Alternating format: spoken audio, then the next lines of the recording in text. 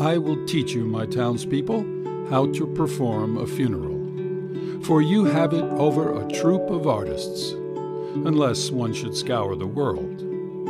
You have the ground sense necessary. See, the hearse leads. I begin with a design for a hearse, for Christ's sake not black, nor white either, and not polished.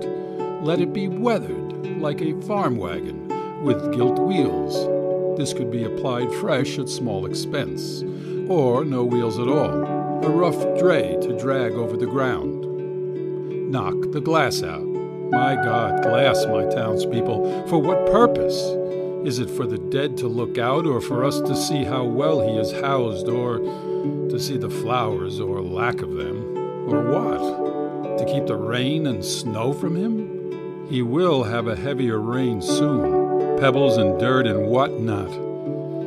Let there be no glass, and no upholstery, phew, and no little brass rollers and small easy wheels at the bottom. My townspeople, what are you thinking of? A rough, plain hearse, then, with gilt wheels and no top at all. On this the coffin lies by its own weight. No wreaths, please, especially no hothouse flowers. Some common memento is better, something he prized and is known by. His old clothes, a few books perhaps, God knows what. You realize how we are about these things, my townspeople. Something will be found. Anything, even flowers, if he had come to that. So much for the hearse.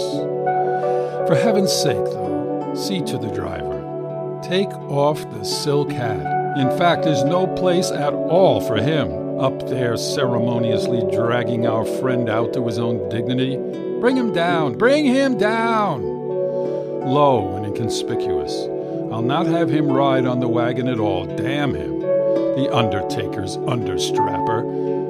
Let him hold the reins and walk at the side, and inconspicuously, too.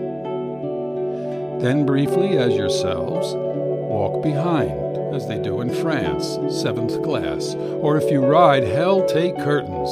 Go with some show of inconvenience. Sit openly to the weather as to grief. Or do you think you can shut grief in? What, from us? We, who have perhaps nothing to lose? Share with us. Share with us. It will be money in your pockets. Go now. I think you are ready.